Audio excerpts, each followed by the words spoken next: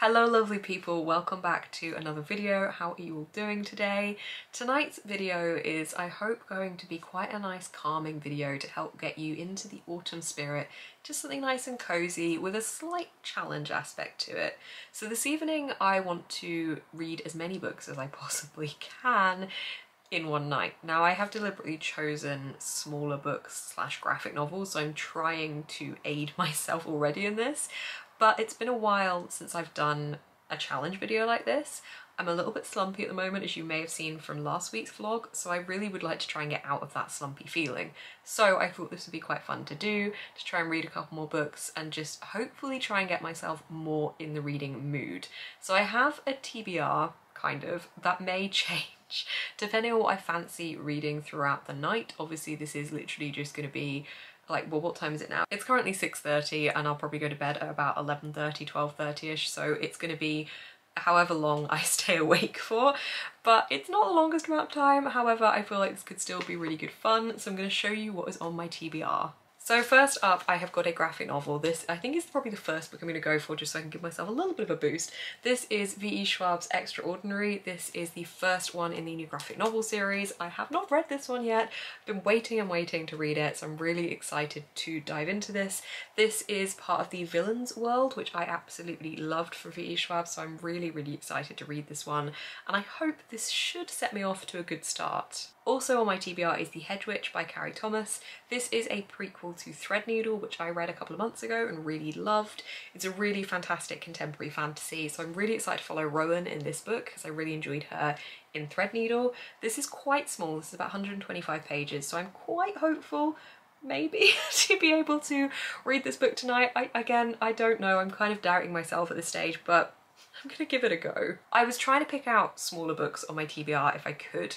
However, I think just because a book is small doesn't mean it's necessarily a light and easy read, and I think maybe this might be the case with Ms. Ice Sandwich by Mieko Kawakami. This is following a little boy who I think is dealing with quite a lot in this book, which is why I'm saying that this isn't necessarily going to be a light read.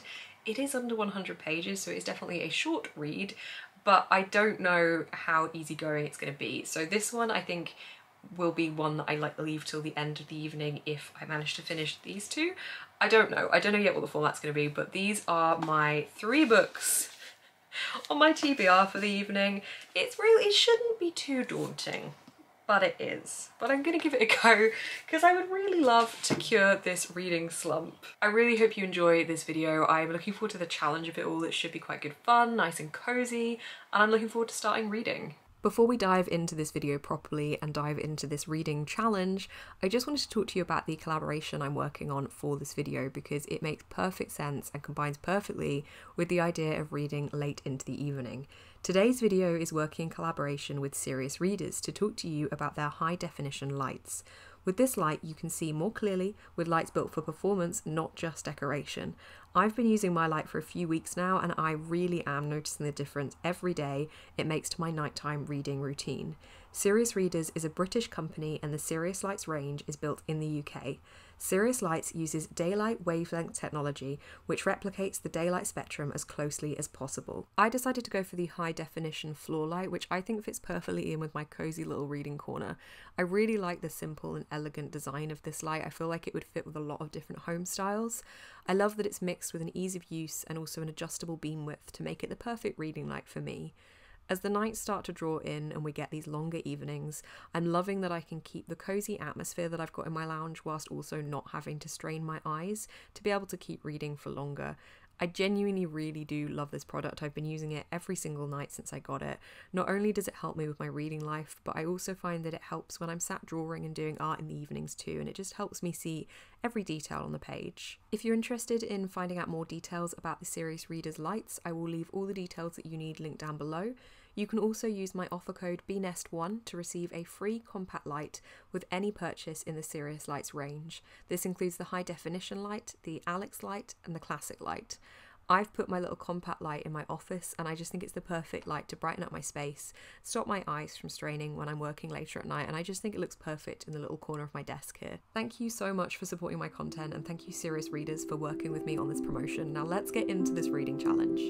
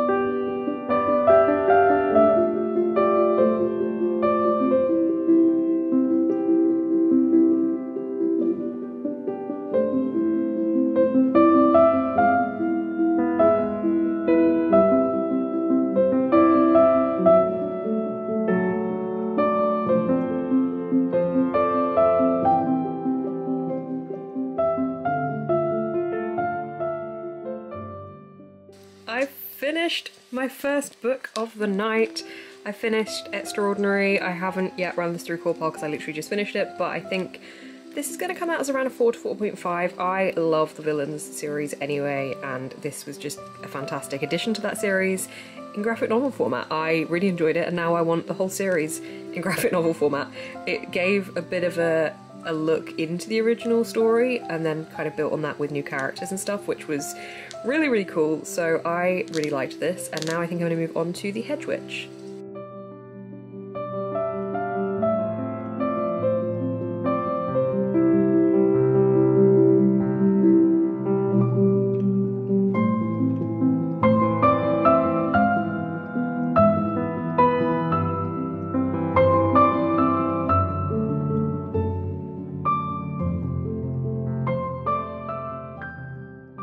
Hello, it is currently 10:16 and my eyes are a little bit sore, but I have made good progress, hence the sore eyes.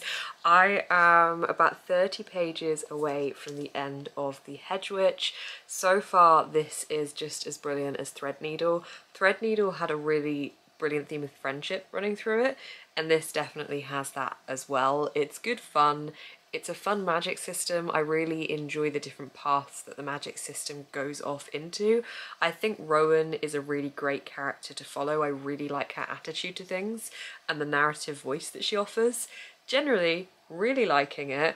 I definitely think I'm going to be able to finish this one tonight. I don't know whether I'm going to be able to move on to Ms. Ice Sandwich or not, but I mean, I might try and at least start it, but so far, well, I'm saying so far like I'm not many hours into this challenge already, but it's going well. I need to log this on Goodreads. I haven't done any logging or anything like that for a while now. I need to catch up. I need to do Corpal and everything. I've been slacking, so I'm gonna go do that as well once I finish this and let you know what I actually rate it and what I actually rated Extraordinary as well, because I haven't yet run that through Corpal either. I need to get better at that. So I'm gonna go do those things and I'll let you know when I'm finished. Okay, second book of the night finished. It is now 10:57 and I may regret saying this, but I'm gonna start Ms. Ice Sandwich and just see what it's like. I'm not saying I'm gonna finish it, but I'm gonna start it because I feel like I am on a roll with the challenge now and I want to keep going. So yes, I finished the Hedge Witch. I really liked it. I gave it 4 out of 5 stars. I gave Extraordinary 4.5 out of 5 stars. Now I've rated them all properly. Extraordinary was just fantastic, absolutely loved it, loved being back in that world. The Hedge Witch, again, similar actually, loved being back in that world. These are both kind of side books from a main series, so I really liked this one, and I think I've pretty much said all my thoughts on it already, and I agree with what I said earlier. The ending didn't change that perspective, so yeah, 4 out of 5 stars for this one. And now I'm gonna try and start my third book of the night.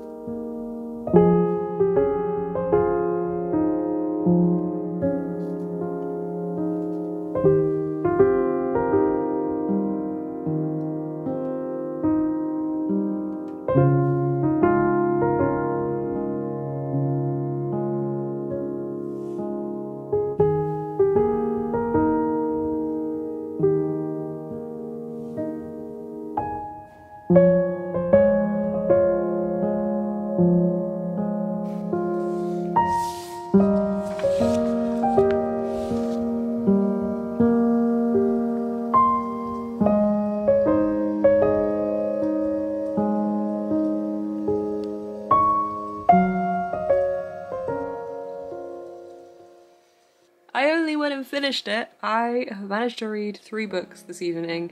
Granted, 1 was a graphic novel and 2 were very, very short. However, I count this as a success given that I didn't realise I hadn't actually finished any books yet this month, and it is currently midway through the month. So, success! Yay! I quite like this one. It felt sad to me because it was about a young boy who I felt didn't quite fit in anywhere and was very much distracting himself with this in his own kind of interests, and his fixation on this woman who worked at the sandwich shop that he liked to visit, and he kept getting distractions put in his way from being able to go and see this woman and being able to kind of fixate on her further. And those distractions ended up being things that both hindered and helped him. And I just felt quite sad for him a lot of the time. Even though it wasn't all bad stuff that was happening, I don't know, I felt like he was misunderstood type of character, and you could see where his heart lay, and I just wanted good things for him. So I thought this was really sweet and quite an interesting read. I think when books are this short, and similar with The Hedge Witch, it's a real art to being able to tell a story in this length of a book and still have that story have characters that the reader cares about and a plot that the reader feels invested in, and I definitely think I did for this. Of course, as per the rest of the evening, I haven't yet run this through Core Pile. I have run the other two through Core Pile, which I obviously already said that I'd rated them, but I haven't run this through Core Pile yet. But I feel like it's possibly going to come out as a 3.5 to 4-ish, maybe? I don't know, I need to run it through, but I've finished my third book of the evening. So I've got my little wrap-up stack there. I'm quite pleased with myself, to be honest. I know that they're short books, however, I felt so slumpy all of this month, and I just haven't really been able to kick it yet. So yeah, managed to actually finish 3 books. So if I happen to read nothing else throughout the whole of September, I have read these 3 books. I hope you've enjoyed coming along on this vlog with me. I just wanted to set myself the challenge to be able to motivate myself, and also just to have a nice cozy evening, which this has definitely been. I've just had candles going. I've just been sat under my blanket. I'll be honest, it's not quite cold enough to really utilise the blanket, but I've been trying to make it work.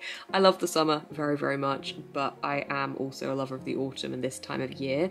But it's at that in-between stage at the moment where I'm not wearing a jacket out yet, but I can feel it turning. So yeah, it wasn't quite cold enough to sit under the blanket, but I sat under it anyway because it's very cozy. My grandma made me this blanket at the start of this year, so I'm really excited to be able to use it again for the colder months. Thank you so much to anyone who has watched this video. Thank you again to Serious Readers for working with me in partnership for this video.